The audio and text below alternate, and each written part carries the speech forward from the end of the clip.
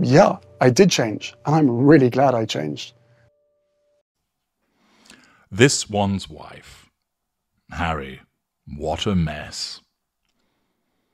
Hello, I'm H.G. Tudor. It's not the case that we've found Harry having climbed in through the kitchen window and has opened up all the cupboards and spilled all the ingredients over the floor as he sits there, chocolate smeared around his face with a big grin, sat amongst all of the flour and eggs. No, it isn't the case that he wanted to go caca, but unfortunately didn't get there in time and messed himself. It, of course, refers to his recent behaviours. Paul Clements writes in The Independent, "Read the room, Prince Harry. You walked away from the United Kingdom. Why should we pay for your security?" A fair question indeed. Harry is beset by poor judgment calls. He's had them in the past, but he largely had the palace around him to steer him in the right direction. Those poor judgment calls were as a consequence of the fact that he's not that bright, and, in certain instances, his strong narcissistic traits were able to come to the surface, outweighing his empathic ones, resulting in poor behaviour on his part. Unfortunately for him, as a consequence of this lower intelligence, his own emotional thinking, and the fact that he's in the grip of the manipulative wiles of his wife, his empathic nature has repeatedly been dialed down, and we've seen more and more of his narcissistic traits, his argumentativeness, his anger, his selfishness, his entitlement. All of those things have been seen more prominently, resulting in him being regarded as a traitor and a brat. That the likeable Harry of the past, the one that existed before his wife came along, has apparently vanished. And this has resulted in him making further poor judgment calls. But there's no palace to protect him this time around, and therefore those poor judgment calls end up on the world stage, as he's cajoled and persuaded by his wife, because he is but a puppet of hers, and reinforced by his lack of intelligence. Mr. Clements writes, "Another day, another ego blow for the supercilious Sussexes. Prince Harry has lost the legal challenge he brought against the Home Office over its decision to deny him and his family automatic police protection whenever he is in the United Kingdom. It would take a heart of stone not to chuckle, or at least give a tut and eye roll. What was he thinking? The ruling is not just a triumph for common sense, but it shows, once again, quite how out of touch Harry, now fully Californicated, is with the public mood.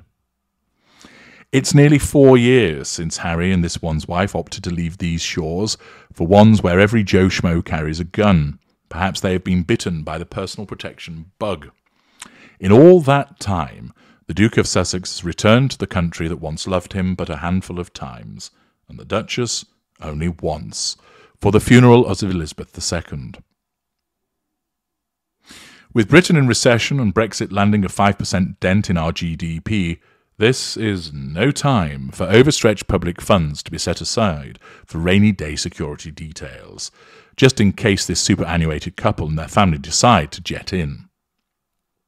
Safe to say, Britain has other priorities right now. Even with Harry's own family, there are much greater causes of concern. This year, misfortune has stalked the royals. The 75-year-old king, barely 18 months into a role he has spent his life building up to, is being treated for cancer. The Princess of Wales is said to be recovering well from abdominal surgery that will keep her out of circulation until Easter at the earliest.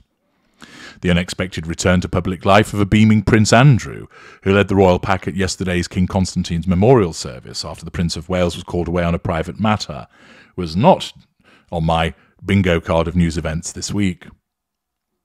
The next big royal occasion looks likely to be a funeral. Thomas Kingston, the husband of King Charles's cousin, Lady Gabriella, who's 56th in line to the throne, was found dead on Sunday, aged 45. So, sorry, Harry and this one's wife, we're a bit busy at the moment. We just don't have the bandwidth, as they might say in California.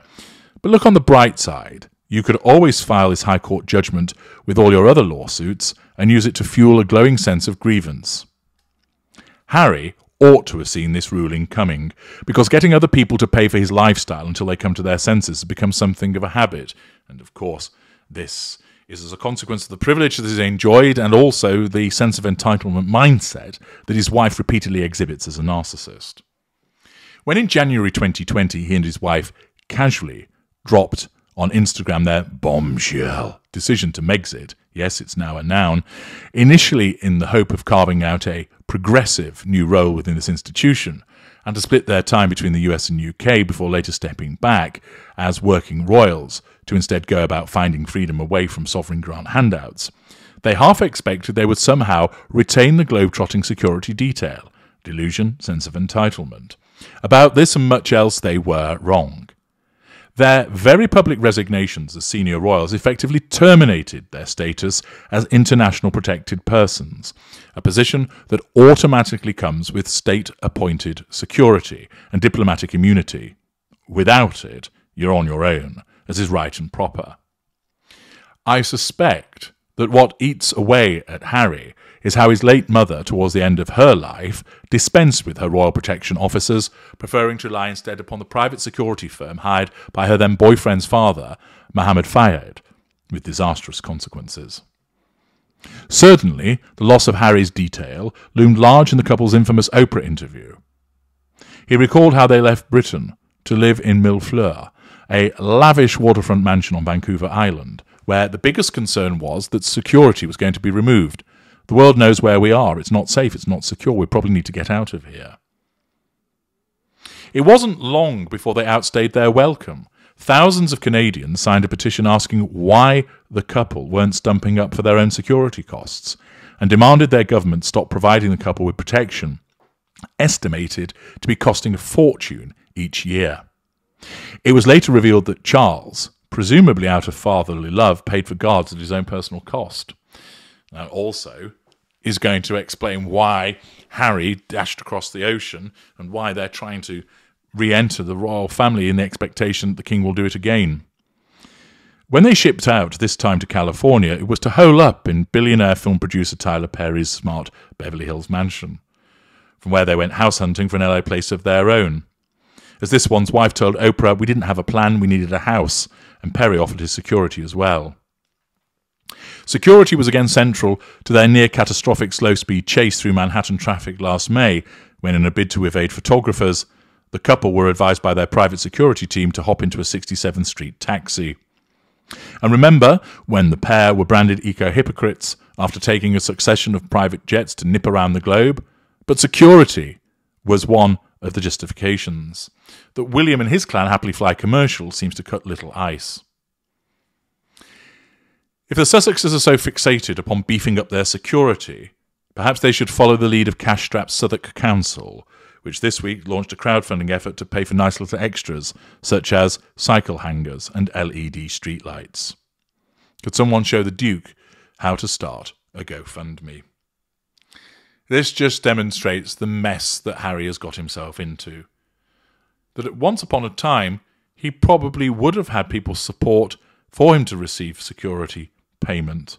But now, as a consequence of his behaviour and that of his wife, naturally driven by that sense of entitlement, people do not see why they should be afforded it, particularly since they don't want anything to do with the United Kingdom, except when it comes to having things paid for them. I'm H.G. Tudor. Thank you for listening.